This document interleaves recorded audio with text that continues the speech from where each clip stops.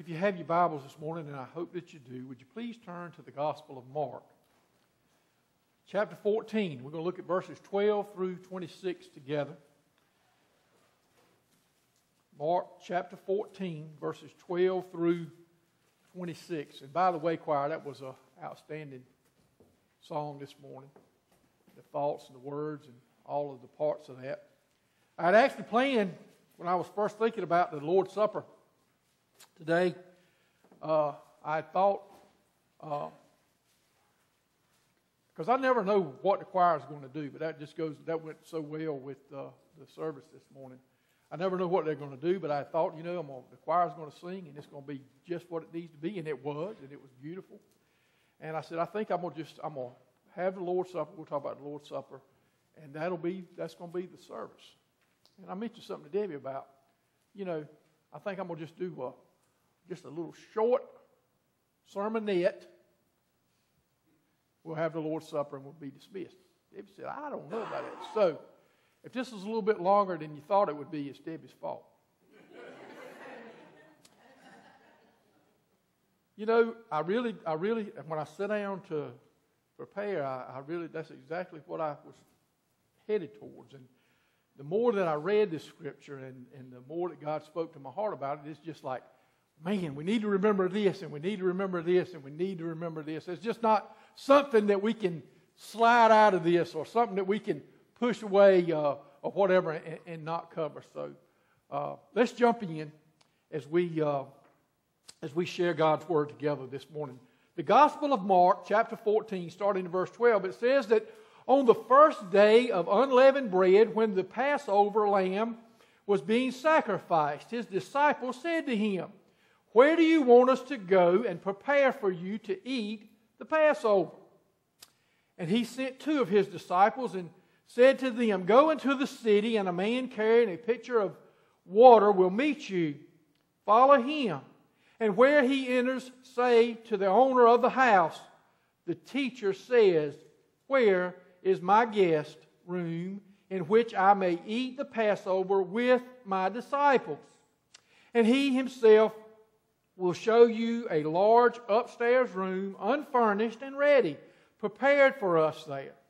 The disciples left and came to the city and found everything just as he had told them, and they prepared the Passover.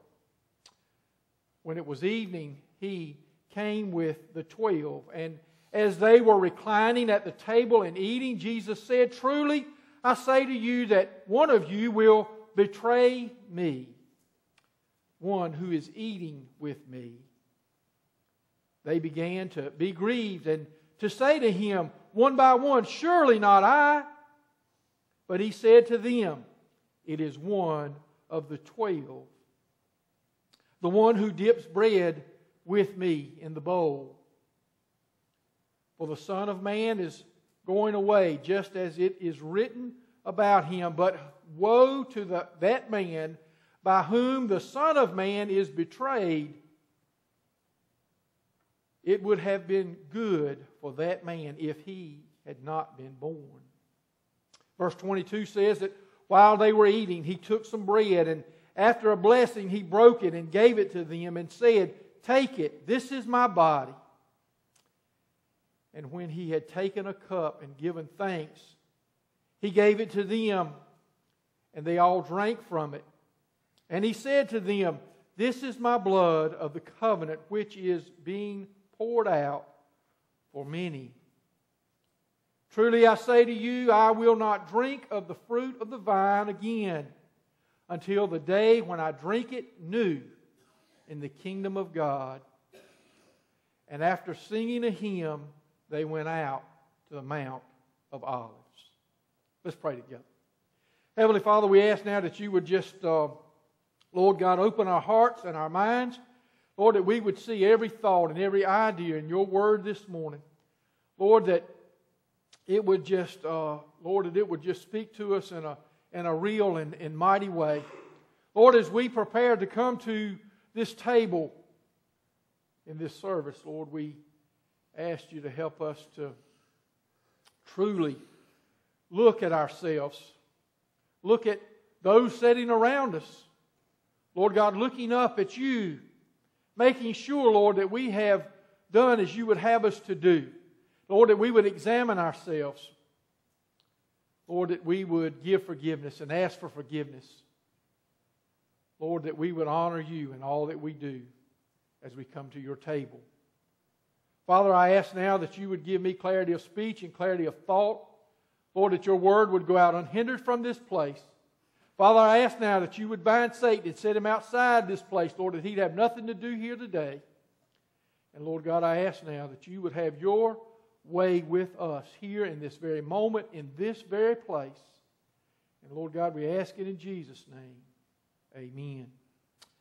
So in our text this morning, the Lord Jesus gathers His disciples together to partake of the last meal that He's going to ever take on this earth, or at this time in His first coming. We know that He's going to come back. We know that He's going to come back, but He's partaking of His last meal before He goes to the cross. This meal that Jesus Christ eats on the eve of His death is a meal that was designed by God to exalt God the Son. Right? God put all this in place. It didn't just happen because it was time for it to happen, but it was part of God's plan. It's a meal that preaches the gospel. Even if I didn't add another single word to this, and we read this, and we know about what this table does and what it is and what it's about, it preaches to us. It preaches the gospel. It preaches salvation. It is a meal that displays the grace of an almighty God. It is a meal that signifies the creation of a new covenant between God and repentant sinners. There's a lot going on here at this table, but let's don't get all the stuff of the world confused with what God's trying to do for us here through His Son, Jesus Christ. That is to bring us unto salvation through grace and to know that Christ is within us. He lives within us. If you're a Christian, He lives within us. Our text says this morning that the disciples came to Jesus. They came to Jesus and they wanted to know where He wanted to observe the Passover meal. Now let's don't get the Last Supper and the Passover meal confused. That's two totally different things now. All right? So they want to know, where are we going to observe the Passover meal? The Passover meal was the main feast of the Jewish year, the Jewish religious year. It was to be held on the 14th day of the first month of the Jewish calendar. Now, the first month of their calendar roughly lines up or corresponds with April in our modern day calendar today. The Passover was a feast designed to, we all know what it was. We all know that it was a feast designed to commemorate the night that God passed over Israel when the angel of death, the death angel, destroyed the firstborn of Egypt during the last of the 10 plagues God sent to judge Egypt. And that's what the Passover was about, is a time of remembrance, a time of commemoration. And here's the rules for the Passover. They go something like this. And the rules of Passover, by the way, are found in Exodus chapter 12. So I would encourage you to go there and look at that and know about that and read that. But according to these verses in chapter 12, every family in Israel was to take part in the Passover. And they were to take part in the following steps. Here's what they would do. They were to choose a lamb which was to be killed on the evening of the Passover. And then they were to take the blood of the lamb and put some on the doorpost of their homes. They were to roast the lamb over a fire and eat it with bitter herbs and unleavened bread. They were to eat this meal dressed for a journey, with their shoes on. Their walking sticks in hand, and they were to eat it as if though they were in a hurry, ready to go at a moment's notice. And the meal would go something like this. They drank a cup of red wine mixed with water at the beginning. And they were This was and then they would have a ceremonial. I had trouble with that word. A ceremonial washing of hands, which symbolized the need for spiritual and moral cleansing. Get right, clean hands, and a pure heart. They ate the bitter root, the bitter herbs, which symbolized their bondage in Egypt. They drank a second cup of wine, at which time the head of the household would explain the meaning of Passover. And this didn't take a few minutes. It was quite a lengthy ordeal. And after they had that second cup of wine and they talked about the explanation of the meaning of the Passover, that they would then sing the first of two psalms, Psalm 113 and 114. Next, the lamb was brought out. And the head of the household distributed pieces of it with the unleavened bread. And then the unleavened bread symbolized haste. That's what the unleavened part was. That there was no time to allow the dough to rise before the journey would begin. It had to be done in a hurry. They had to be ready right now. And then they drank a third cup of wine. And then they would conclude the meal by singing the rest of Psalm 115 through 18. Now this was the meal that the disciples were asking Jesus about. That meal I just described. That was the events that were going to unfold that evening. And that is the meal that the disciples were asking Jesus about. How, where, and how are we going to prepare for this? You see, Orthodox Jews still observe the Passover the very same way it's been observed for thousands of years. Sadly, they are oblivious to its symbolic meaning. You see, in that day they were still looking for the Messiah. Today they are still looking for the Messiah, but yet on that day He stood before them, but was rejected. This feast, it involved a lamb. That lamb was to be without blemish. Scripture tells us in Exodus. This is a picture of perfection and purity. This lamb speaks of the lamb. It speaks of the Lord Jesus Christ because He is also without blemish. He is perfect. He is perfection. He is sinless. And He is our Savior. The lamb was to be slain and its blood applied to the doorpost of the house. The family was to gather inside the house and they were to eat that meal together inside the house. And when the death angel passed through the land to kill all the firstborn, those who were in homes with the blood on the door, with the door header, would be safe. And the angel would pass by. That was the sign to the angel to pass by that door. This is a picture of our Lord and Savior, Jesus Christ, for us.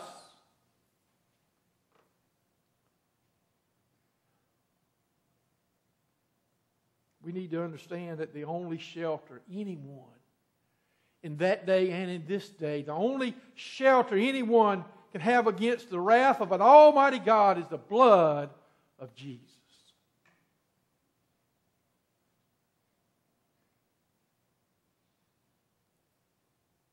Look, if you ever hope to be saved, I hope you are saved. But if you're here this morning and you ever hope to be saved, you must come to Jesus by faith. And when you do, His blood washes away every sin. What can wash away my sins?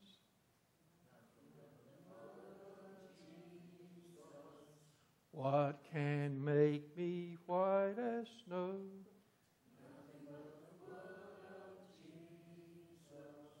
That's right. Nothing but the blood of Jesus. Jesus sent 2 disciples to make the arrangements for the Passover. And from the Gospel of Luke, we know that those 2 disciples were Peter and John. So Peter and John, they went into the city and they found a house. They did as Jesus told them to do. They found that man, and that man took them to that house. And Jesus and the rest of the 12 arrived later to celebrate the Passover. Jesus used this opportunity to try and teach Judas, or try to reach Judas one final time. You know, something we don't talk about a whole lot when we come to the Lord's table is how in all of that night, as all 12 of them gathered together, that Judas was still there. Judas knew what he was going to do, and God knew what Judas was going to do. Jesus knew what Judas was going to do. But look, regardless of that, God saw all the way to the end of that, but regardless of that, Jesus still continued to reach out to Judas one more time. Let me ask you something. Are there people in your life that you have given up on? And you just said, I'm not reaching out anymore. I'm just going, what they got is what they got. What if? Look, I'm not talking about Judas now. I'm talking about me and you. What if Jesus had said that about me? I'm done with him. And look, he could have. I deserved everything. I deserved every separation from Almighty God that there is. But Jesus said, no, I'm not giving up on you. One more time I'm going to ask you. And look, here's a great example. Jesus issued a call to Judas to turn from his wicked plan. Judas is given a chance to repent.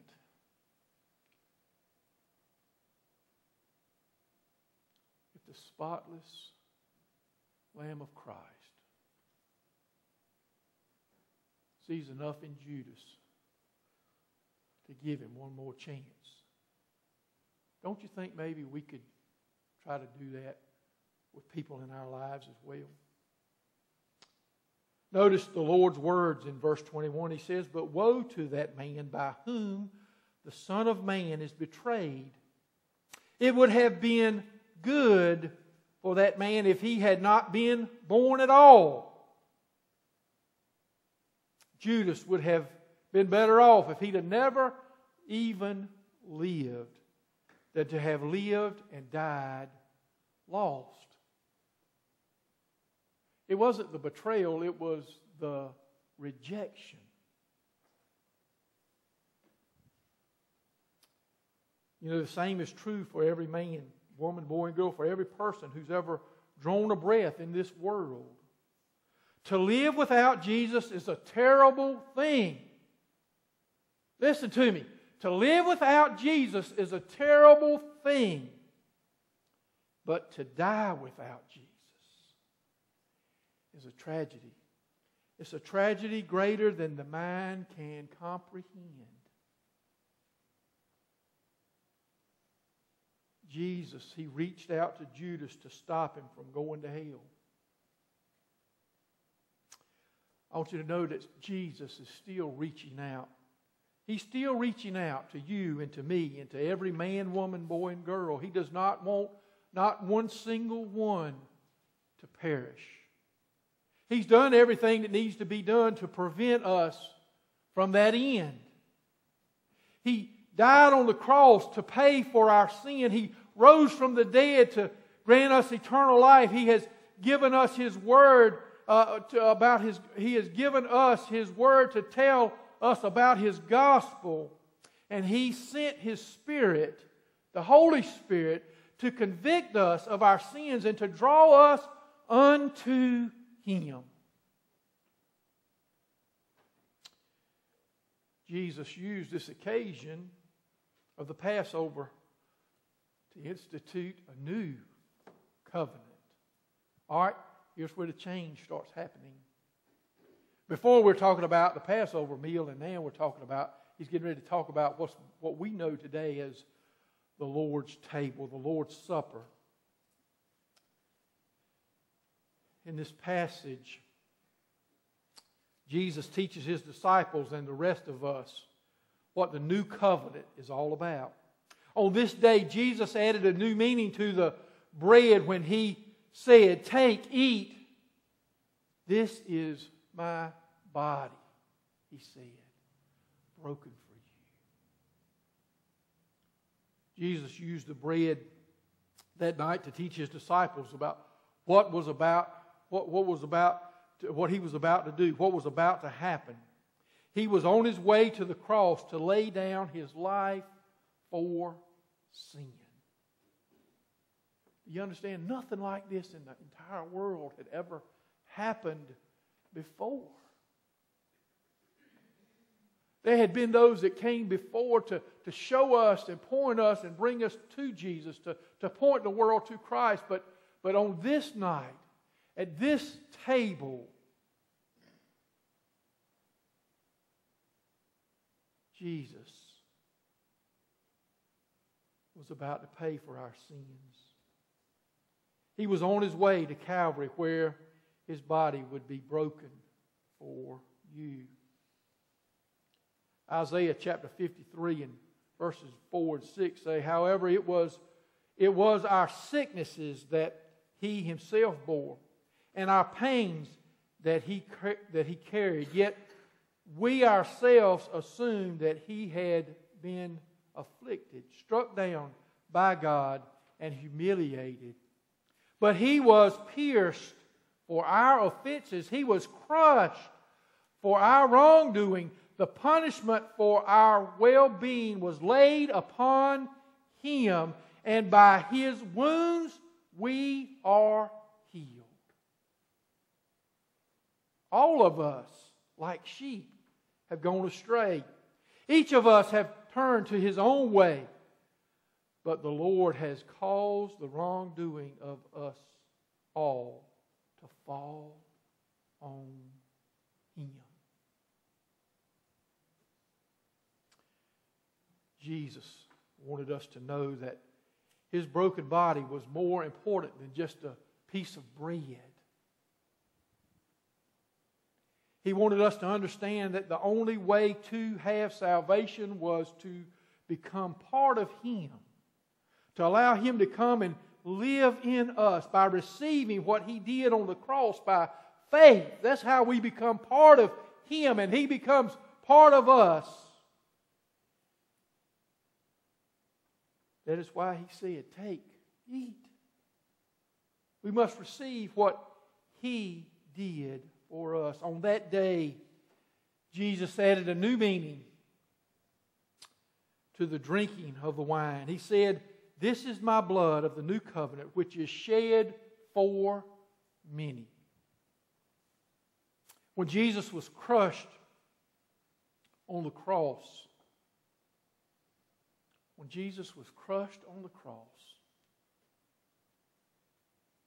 His precious blood was shed. It was poured out. It literally drained out of His body.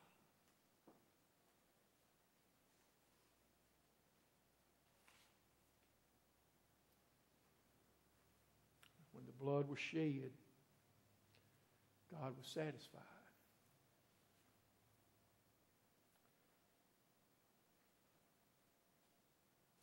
Now all who believe in Christ Jesus for salvation have their sins washed away by the blood of Christ. They are instantly brought into a new relationship with an almighty God. A new relationship.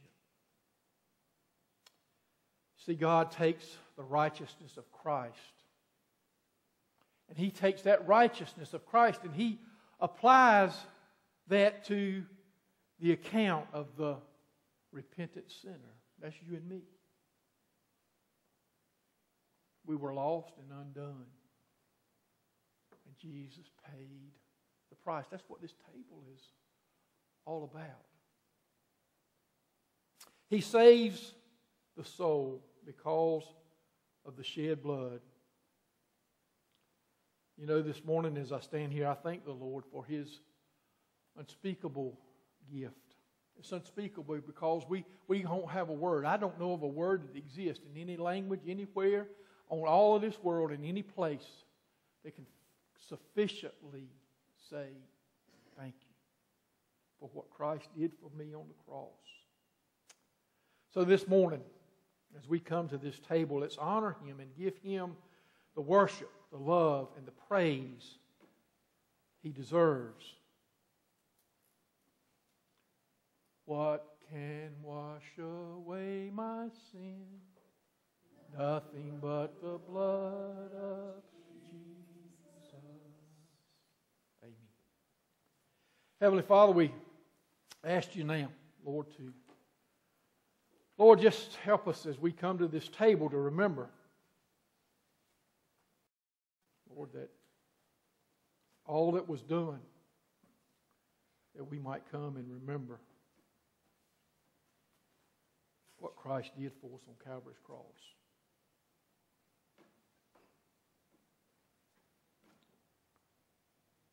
Lord, help us to remember the thoughts of a loving Savior. Lord, the things we learn from Christ, grace and mercy, forgiveness. Lord, had it not been for these things, how would we ever be made right with you, Lord? So today, as we come to this table, Lord, help us to take a long, hard look at ourselves.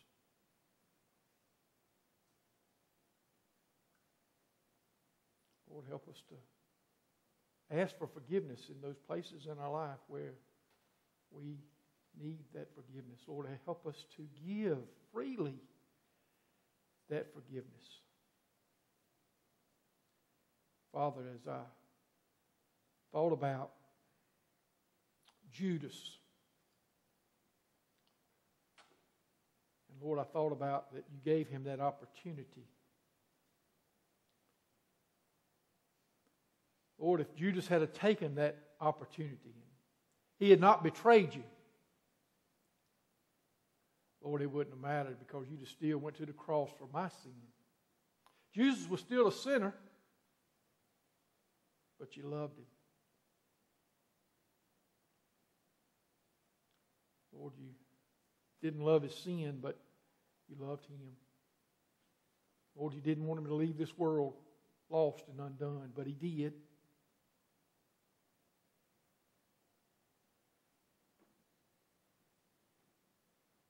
Lord, forgive us where we fall short. Lord, help us when we don't understand. Lord, help us when we come to a place of judgment of others. And Lord, we can't see grace or mercy in that place.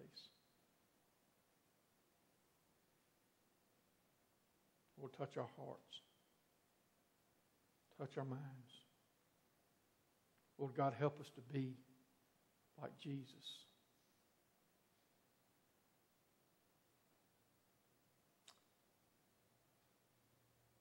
Father, as we come to the end of this service and we'll have a time of invitation, Lord, I pray you'd allow the Holy Spirit to work and move here in this place, to draw unto you that one that may be here this morning who doesn't know you as Lord and Savior.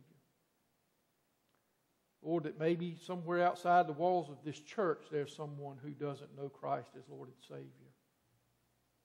And Lord God, that same Holy Spirit would draw them unto salvation through Christ Jesus. Lord, help us to be humble before you now. Lord God, we ask it in Jesus' name. Amen.